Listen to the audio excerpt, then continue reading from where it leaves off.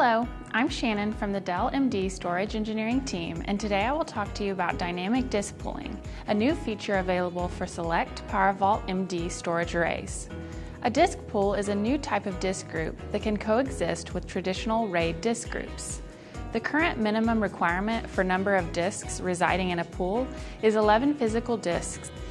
In disk pools, virtual disk data is distributed across all virtual disks that reside in the disk pool in a balanced, repeatable, and pseudo-random pattern. Therefore, no physical disks in a disk pool remain idle, and spare capacity is available to all virtual disks in the disk pool.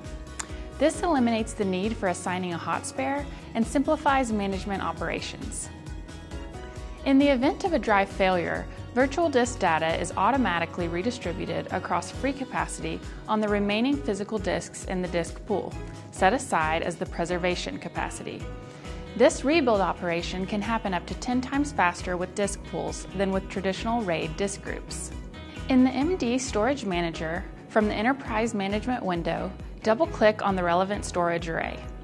From the Array Management window, the Disk Pool Automatic Configuration screen will prompt you to create a disk pool with your unassigned physical disks if your present configuration allows for the creation of a disk pool. This wizard will create for you the largest possible disk pool based on the characteristics of your available physical disks. It is the fastest method to create the largest disk pool possible with up to 100 equal capacity virtual disks. On this screen, you will see the disk pool name, size, number of physical disks used, and the preservation capacity.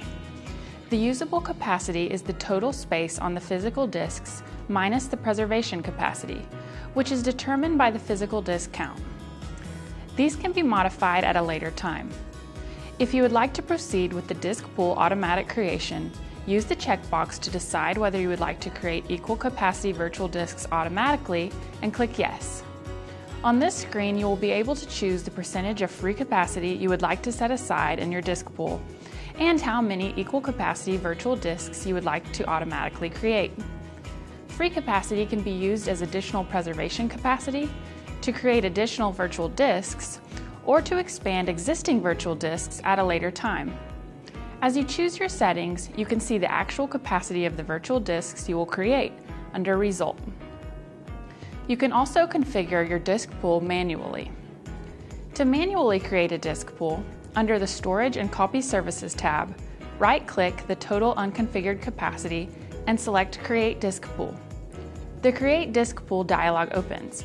Specify a name for your disk pool and choose a configuration from the list depending on the capacity you need and the number of physical disks you would like to include in your disk pool.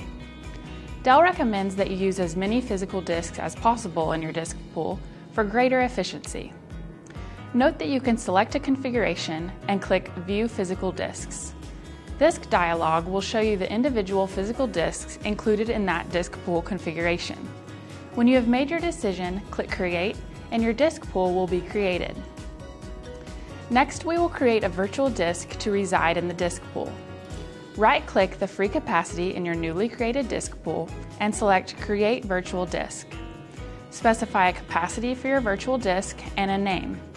From the drop-down menu, choose a host to map the virtual disk to. You can choose an already defined host, or if you still need to define your hosts, you can choose Map Later. Now click Finish. If you would like to create another virtual disk in the disk pool, click Yes, or if you are done, click No. At this point, we are finished configuring our disk pool for use. There are abundant resources online to obtain more information on disk pooling or the Crush algorithm which it is based on.